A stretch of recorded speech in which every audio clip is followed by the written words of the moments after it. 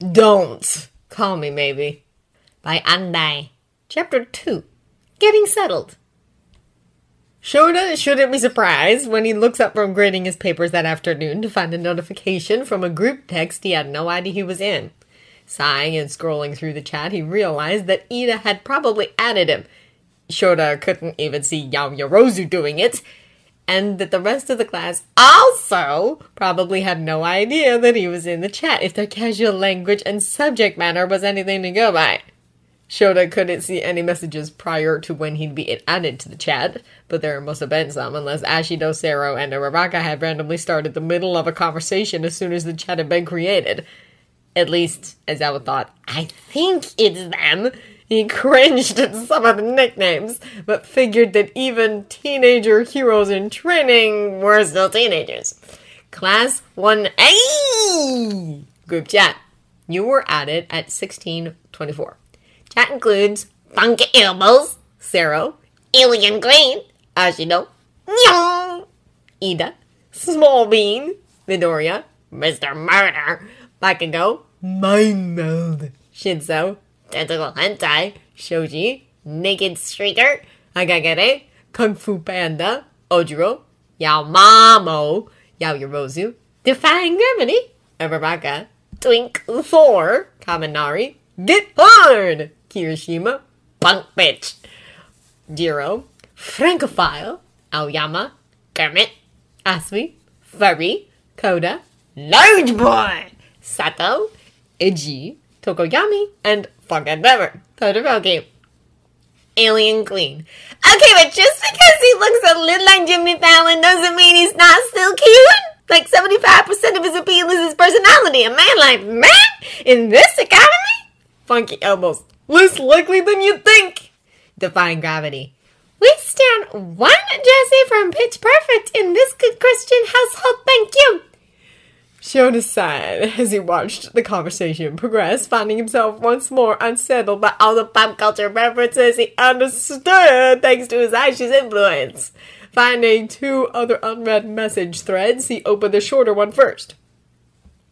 16:20. Unknown number. Hello, Sensei. Thank you for giving us your personal number. It's an honor to be entrusted with it. Oh, I forgot to mention the reason I texted you. This is Yaoyorozu, in case you wanted to add my number to your contacts. Aizawa gave a small smile and added the girl's name to her phone number before moving on to the next unread message. 16:35. Ida Tenya. Aizawa-sensei, this is Ida Tenya. I wanted to send you a message immediately to give you my cell phone number in case either of us need to contact each other so you did not receive a message from an unknown number. I greatly appreciate your entrusting our class with your personal cell number. I understand that this is a serious matter and is not to be taken lightly. I will try my best to ensure neither myself nor my classmates use it to bother you unnecessarily. As it stands, I have added you to the 1A group chat I created for the purpose of ensuring good study habits and topics of heroic discussion. It occasionally becomes a general chat room, however. If you wish to mute notifications from that chat, you may certainly do so, but I thought it a good idea to add you so you might keep up with our class outside of school hours if you so wish. I have also granted you admin privileges as I found it appropriate. Aizawa sighed in fond exasperation before replying. Aizawa. Ida, I already have your number from when I had to watch you while your parents and Tensei were gone, but I appreciate the gesture. Not finding much more to say, he sent the message and went back to grading papers after muting the 1A general chat, hoping this all wouldn't cause him another headache. The next few weeks were mostly uneventful in terms of his students contacting him via his cell. Many of the students, including Todoroki, Uraraka, Asui, and Ojiro, texted him brief messages with their names, so he had them for his contacts, which he appreciated. Others, such as Midoriya and Shinso, had already texted him before now, be it for medical reports from Recovery Girl's office or personal training, and therefore had no need. Once or twice, Shota found himself opening up the Class 1A group chat out of curiosity to see what the kids were discussing if he needed a small break from whatever he was working on. Topics of discussion ranged from the latest hero and villain battles to homework questions to offers of extra food to heated debate regarding everything from movies to music to pop culture, some of which Shota, regrettably, understood. Occasionally, he even learned new information about his students that he definitely should have known beforehand. Class 1A group chat. 1832. Mr. Murder. Hey, your dinner's ready, you fucks. Defying gravity. Oh, it smells delicious. I'll be right now. Thank you, Bakugo-kun. Mr. Murder. Fucking whatever, brown face. Someone has to do the cooking around here since all you burn the shit out of everything, and that's coming from the fucker with an explosion cork. Large boy. Hey! Mr. Murder. Okay, just because you can use the oven without setting off the smoke alarm doesn't mean you're good at cooking. Your talent lies in baking, so just stay in your corner. Get hard. Whoa, man! You just complimented Santo! I'm so proud, dude! Mr. Murder. Did not? The fuck are you talking about, shitty hair? Large boy. I might cry. Mr. Murder. I didn't fucking compliment you! Small bean. Screenshot. Your talent lies in baking! Mr. Murder. Fuck off, shit stain. Edgy. Is that Vietnamese I smell? Yo, mamo. It looks like it. Do you not like Vietnamese? Mr. Murder. Don't tell me you're a fucking picky eater. Edgy.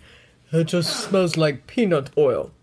Mr. Murder. Yeah, that's because there's peanut oil in it, you picky dipshit. Eat it or die. Edgy. More like eat it and die. I'm incredibly allergic to peanuts, Bakugo. Mr. Murder. There's leftover curry from last night in the fridge. It's on my shelf, but I'm not eating it tonight, and wasting it is a fucking douche move. Alien Queen. But Bakugo, you are a douche! Mr. Murder. Fuck off, raccoon eyes, bitch! Edgy. I'll be done in a second to microwave the curry. Thank you, Bakugo. Mr. Murder. Fucking whatever. Twink Thor. Is no one gonna acknowledge that the literal bird person is allergic to nuts? Is no one gonna acknowledge that irony? Tentacle Hentai.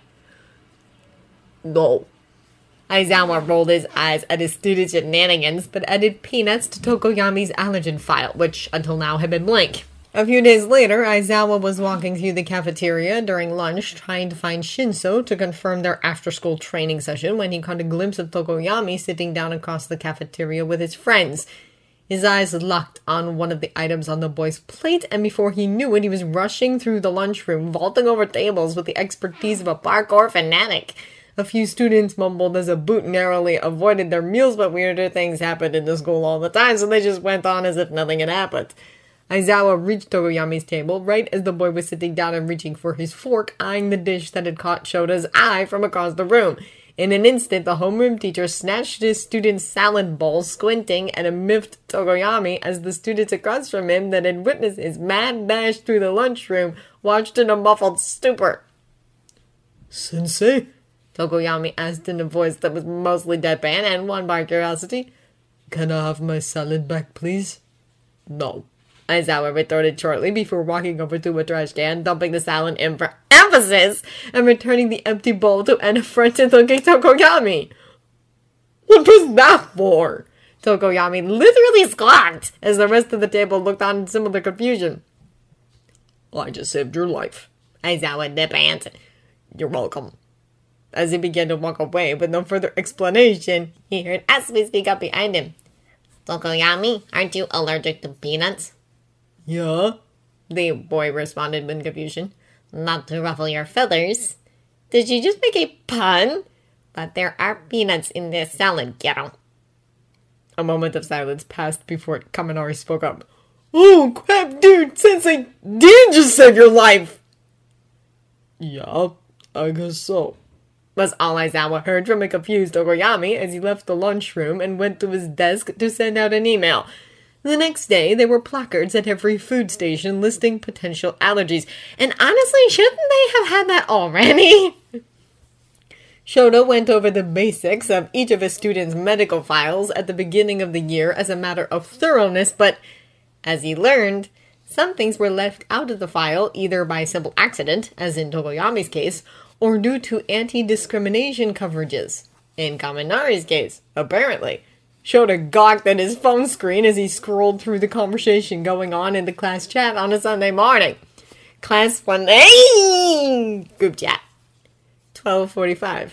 Twink Thor. Hey yo, sorry to bug y'all, but do any of you ladies have a pet I could steal? I ran out and haven't been shopping in a while. Naked Streaker. Yeah, totally. I'll drop one off right now. Mr. Murder. You know, you're in the class group chat, right? Twink Thor. Yeah? Don't tell me periods gross you out. It's all natural, dude. Punk bitch. Yeah, Bakugo, you're not a turf, right? I'll lose my shit. Mr. Murder. What the fuck? Of course I'm not one of those shits. I just didn't know if the portable charger was at everyone in the class. Mind meld. You make it sound like he's gay, not trans. Twink Thor. Why not both? Mind meld. Oh, worm. Twink Thor. But yeah, I'm into everyone. The girls don't know, and I kind of figured the guys did too since we've changed into our hero uniforms in the locker room so much. Mr. Murder. Cool, just making sure. Defying gravity. Oh, looky here, Bakugo's got heart. Mr. Murder. Fuck off, bitch. Aizawa was thrown for a loop. Commodore was trans?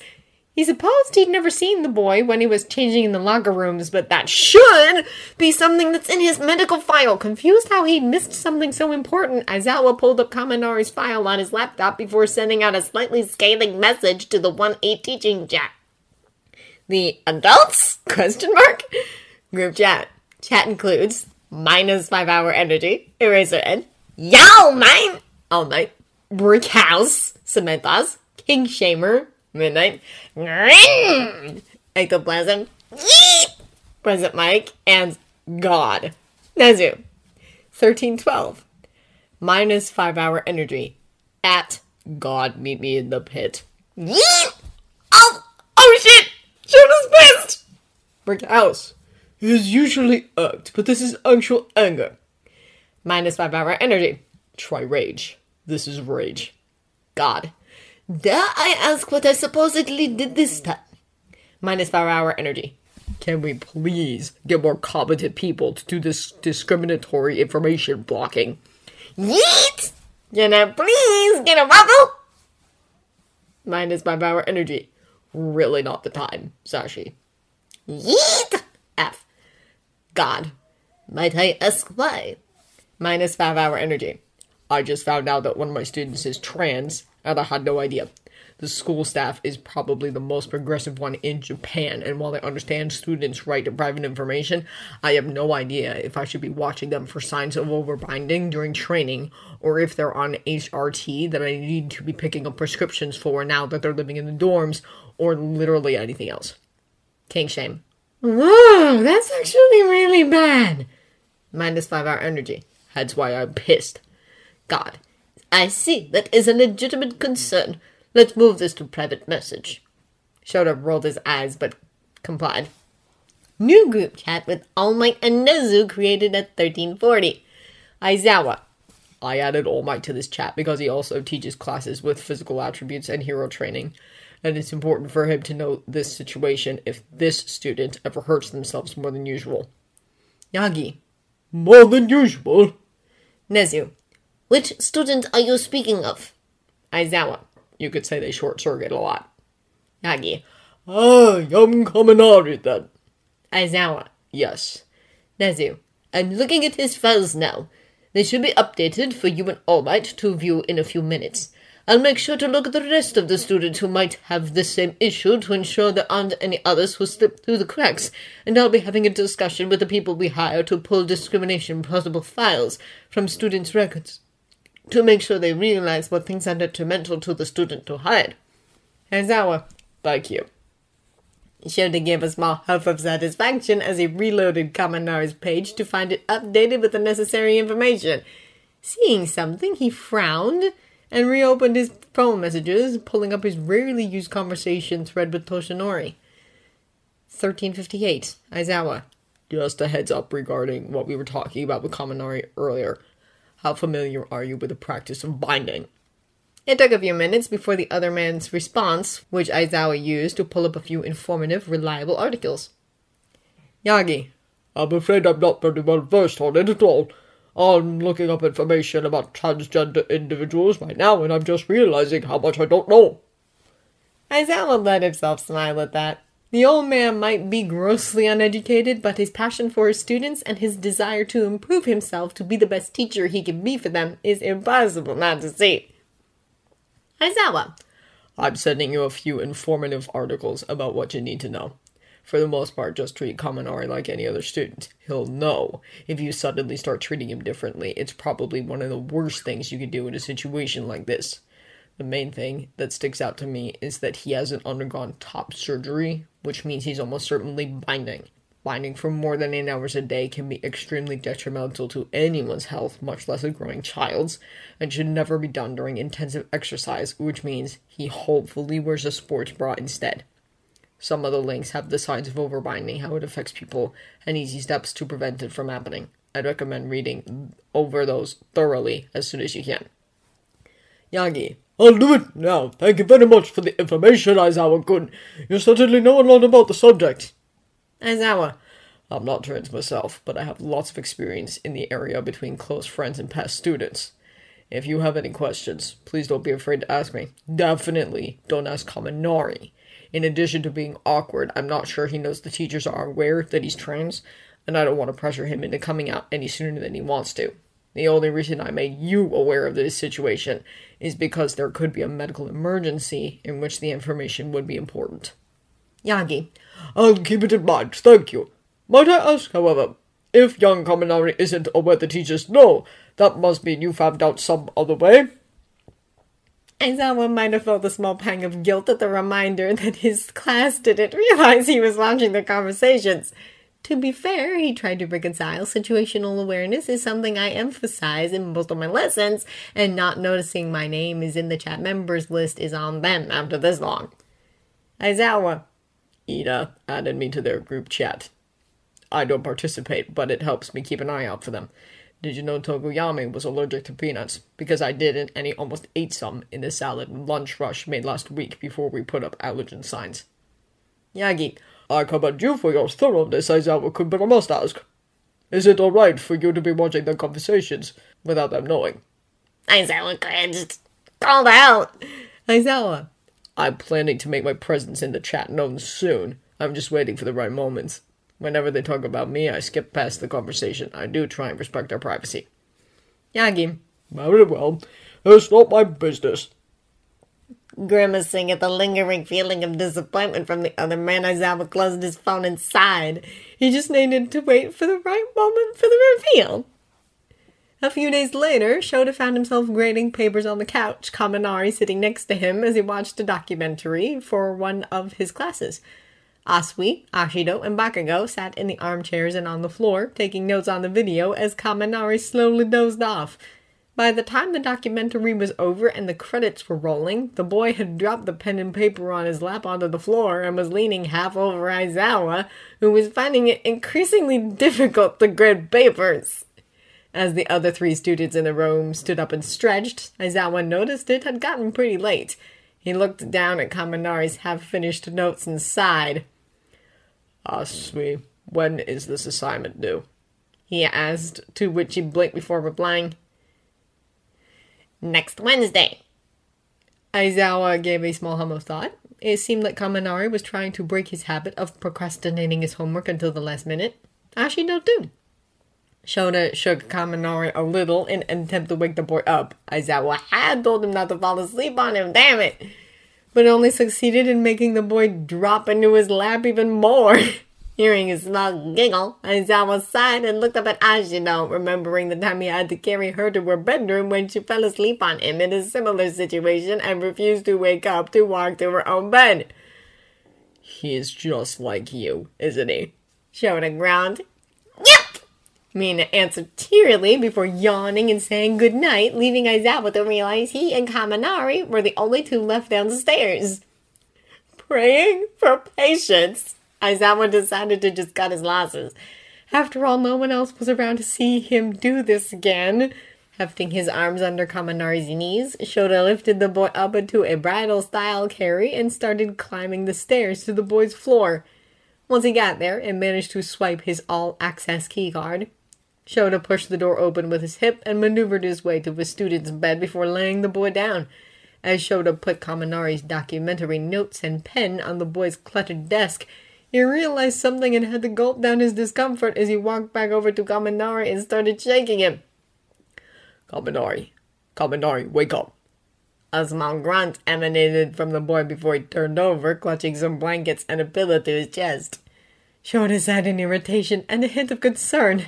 If it were just a matter of the boy brushing his teeth and changing into pajamas, the homeroom teacher would have just soon left Kaminari there to deal with the consequences of falling asleep on the couch. As it were, though, he needed to make sure the boy didn't endanger himself with the firm fabric Shoda had felt underneath his student's shirt when he carried him upstairs. An idea popped into Shoda's head and he decided to try it, no matter how ridiculous it might have been. Kaminari, they're starting a water balloon fight against Bakugo, and they're letting you throw the first one. Don't knock it till you try it, Aizawa mused dryly as Kaminari's eyes fluttered open with sleepy excitement. What? Sensei, what are you doing in my room? The boy mumbled in confusion, looking around and trying to piece together how he got there. You fell asleep on the couch. Aizawa deadpanned. You need to get ready for bed. No! Kaminari whined, trying to once more hide under his blankets. Kaminari. Shoda scolded, hoping his student would wake up enough to realize what he needed to do without Aizawa having to tell him. My alarm's automatic and I brushed my teeth earlier. Just let me sleep in my jeans, Dad. He whined, not seeing the flush of color that raced through Aizawa's face at the unironic usage of the D word since he had his face smooshed in a pillow. Kaminari, I'm serious, Aizawa warned, to which he got a half-hearted go-away wave. He sighed before finally saying, You can't sleep in your binder. Kaminari sat upright at that, still half asleep but obviously aware of the predicament. Oh, fuck, you're right, he mumbled, Aizawa not bothering to chastise him for language when he was still half asleep. The boy reached under his shirt and Shoda immediately looked away and started heading for the door before hearing a zip, and then the sound of clothes hitting the floor. Hesitantly, Shoda looked back, only to find a zip-up binder on the floor and Kaminari, on his way back to sleep, sprawled out on his bed like a starfish. I wonder how he did that, Shoda thought before deciding to leave well enough alone. Good night, Sensei, came a half-asleep mutter as Shoda closed Kaminari's door. Good night, Kaminari.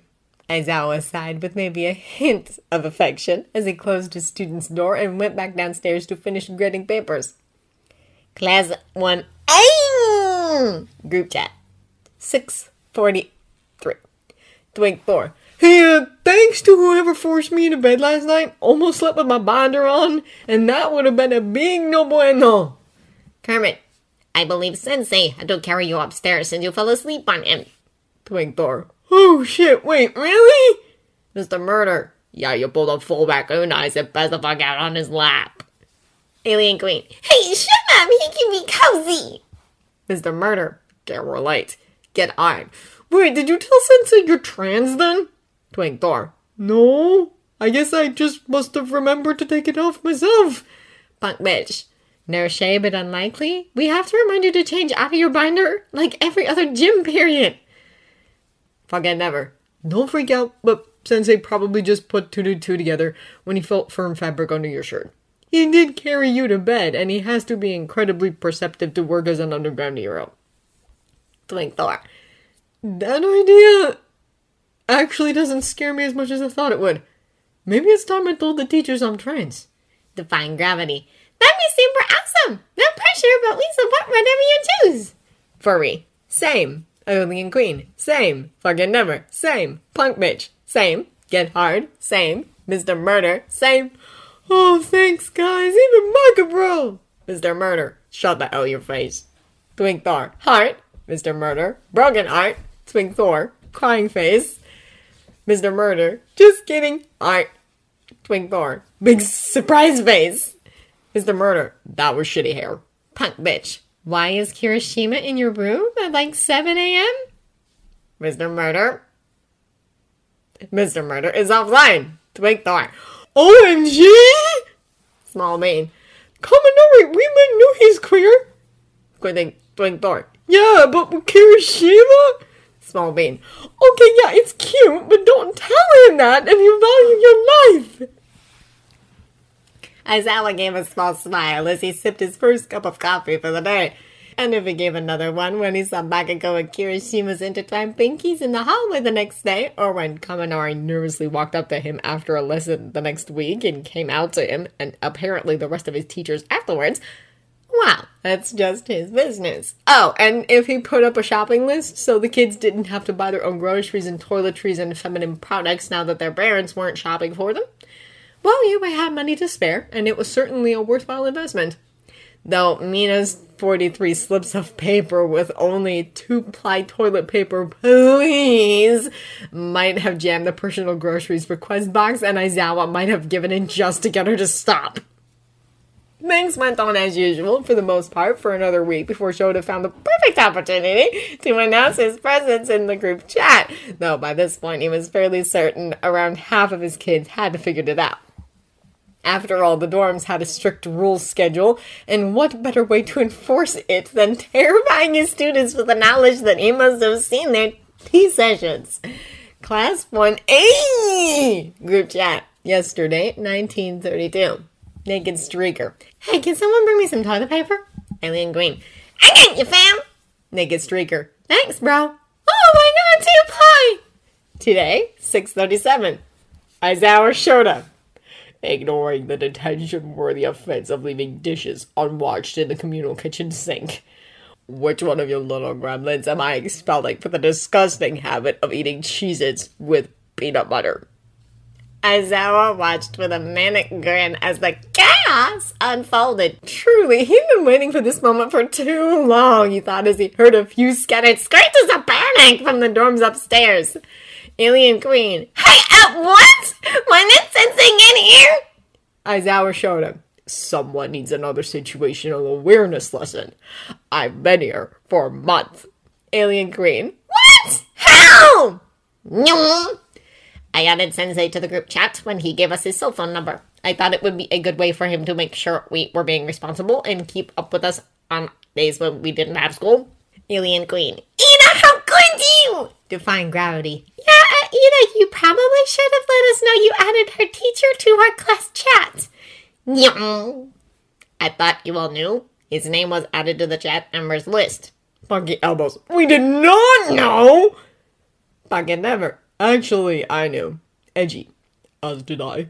Small Bean. He is in the chat members list? Mr. Murder. Jesus, I didn't realize y'all were this dumb. Aizawa. Shota. Bakugo. Mr. Murder. What? Francophile. It's true, but you shouldn't say it. Sparkles! Naked Streaker. Why add sparkles, though? Why change a classic? Oh, wait. Oh, shit! Get hard. What? My meld. What is it? Naked Streaker. Hagagare. Changed their name to Keklian. Get hard. Fuck! My meld. LOL. Tentacle Hentai. Shoji. Changed their name to Octopus. Get hard. Kirishima. Changed their name to Die Hard. Mr. Murder. Actually, that's pretty good. Keklian. You're just sad for your boyfriend. Die Hard. What the fuck, Sensei's here? Mr. Murder. He already knew. Aizawa Shota. I already knew. Die Hard. Oh, I guess you were here for that. That's super awkward. Aizawa Shota. I'm not your father. That's not my business, as long as you're responsible. Die Hard. I crave death. Aizawa Shota. Welcome to every day of my life, kid. Punk Bitch. Jiro changed their name to Punk Butch. Yao Mamo. Ooh, nice. Punk Butch. Thanks, Dave. Aizawa Shota. Didn't know about that one. Punk Butch. Shrug. Yao Mamo. Shrug. Furry. Coda changed their name to Snow White. Small Bean. Hey, I like that one a lot. Snow White. Big smile. Twink Thor. Aizawa Shota. I'm waiting. Twink Thor. But Aizawa Shota. No, I have admin privileges. Don't make me use them. Twink Thor. Eagle! Nom. I thought that's appropriate. Aizawa Shota changed Twink Thor Kaminori's name to Electric. Electric.